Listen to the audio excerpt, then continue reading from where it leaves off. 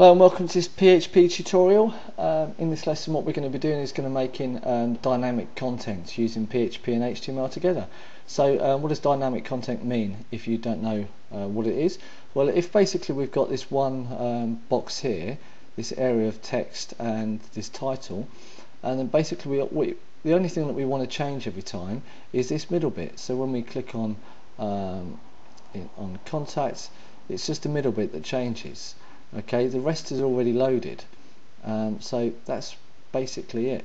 So let's move over to PS Pad, and what we need is basically here you've got inside my root folder, I've got dynamic contents folder, and inside that has a CSS folder with layout.css in it, and then images with 3 images. Obviously you can use your own images, and then includes folder, which has got nothing in it at the moment. And then we're just going to use an index.php, which on it has just got some simple HTML at the moment, and I gave it a title of dynamic content. So inside this we just need to make a couple of divs. If you're pretty happy with writing HTML and CSS, then skip to the second part of this tutorial, because that's the only thing I'm doing in this one, is basically making up the template of the page to start cutting up. So okay, then let's just get on with it. So first of all we're going to make a wrapper, which is going to be the main wrapper of the whole website, and next inside that we want to make a header with inside the wrapper.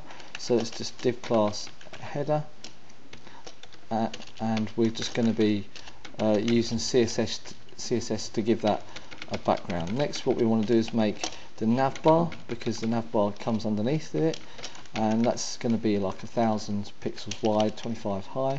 And now next inside this we want to make some buttons, so we're going to give it a div class of button, and what we're going to be doing is going to be formatting the anchor tag with inside of it to give it a height and give it a width and so on. So what we're just going to do is put in here is index.php and then a question mark and page equals. Okay, if you don't know what I'm doing there, don't worry, that's what this lesson is all about.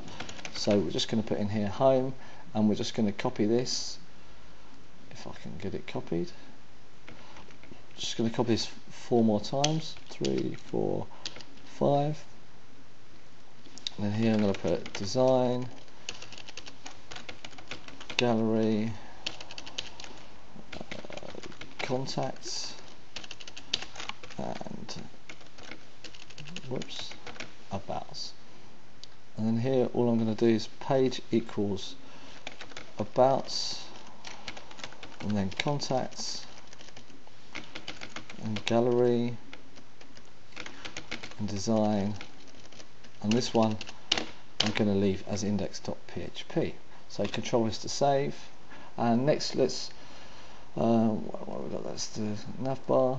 Okay, next what we want to do is make the main body, so let's just copy this to save time, place that in there.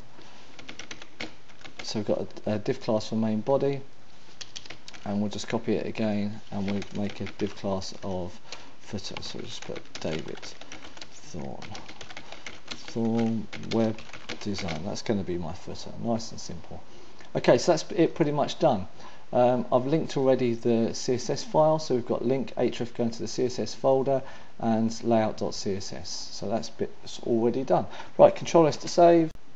Okay, and we come over to Firefox, and what we have here now is obviously nothing much, so let's just get back to doing the CSS.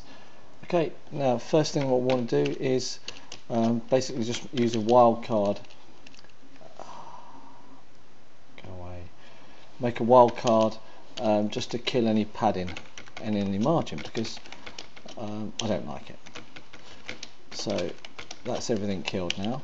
And then what we want to do is quickly make an anchor tag, because I don't want to have any text decoration, as in anything being, oh slow down, any underlining or anything like that. Okay, first thing we want to do is make a wrapper, and we'll zoom in a little bit, and we'll just say width equals 1000 pixels, height equals 550, border, just so we can see it, equals 1 pixel solid, and E1, and margin equals 10 pixels top, left is going to be auto, bottom is 0, and then that's that bit done. Okay, next thing we need to do is make the header. So we'll say width equals 1000, height equals 125 pixels, background image equals Earl of, don't need that, of images, and it's called the flash logo.jpg, and backgrounds repeats equals no repeats because it's just a normal JPEG. Okay, that's that bit done. And next what we want to do is make the navbar, so let's just do that quickly. Navbar is going to basically just be the same as this, so we'll just copy this and plonk it in there, and it's 25, and the background is going to be navbar underscore grads, and I want it to repeat the X. We'll get rid of that. Next I want to make the button, and that's going to be talking to the anchor. So what we're going to do is we're going to copy this, so we can use this, and we're going to make it 100, and the background of it doesn't need to have a background because it already has one, and we're just going to say line height equals 22 pixels, fonts family equals Vandana, and then fonts size equals 13 pixels, color equals black, and font weight equals bold. And an important thing that we need to do is basically say float left, so they are a bit better. Okay, line height, font family, and then we're going to align the text to be the center. Okay, now what we just need to do is copy this, and then when someone hovers over it, we're just going to say hover, and we're going to copy this so we can save a bit of time, push that in there, and we're going to say navbar roll. Okay, so, and we're going to change the color of the font to white, so it's 3 Fs. The next we want to do is make the main body. Let's push that up a little bit. So main body, I can pretty much copy most of this as well. So we've got float left we don't need, width of 1000, height of 375, my maths is correct, line height we don't need, font size will come down to 11, font weight,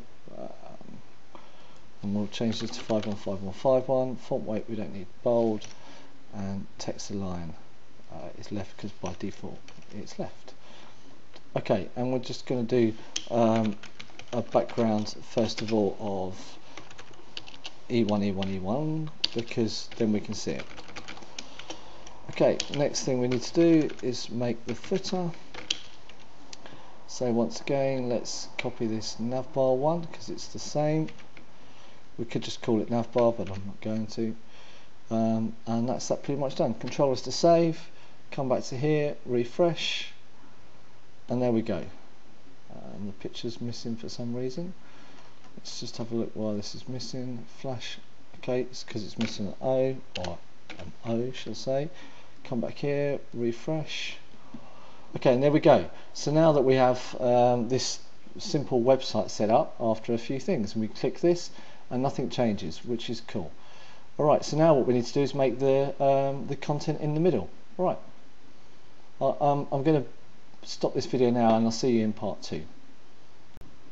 And in part 2 what we're going to do is basically start formatting it and going through a little bit clearer what it is. But this is the basics done now of it. We'll align this text as well, make it look a little bit prettier. Okay, well if you're going to finish there, I hope you don't, but my name's David Thorne. Visit me at www.thornewebdesign.de. If you didn't understand anything in this tutorial, then just subscribe to me or send me a question and so on, and I'll try and redo it. Otherwise, I'll see you in part 2 and we'll finish this off.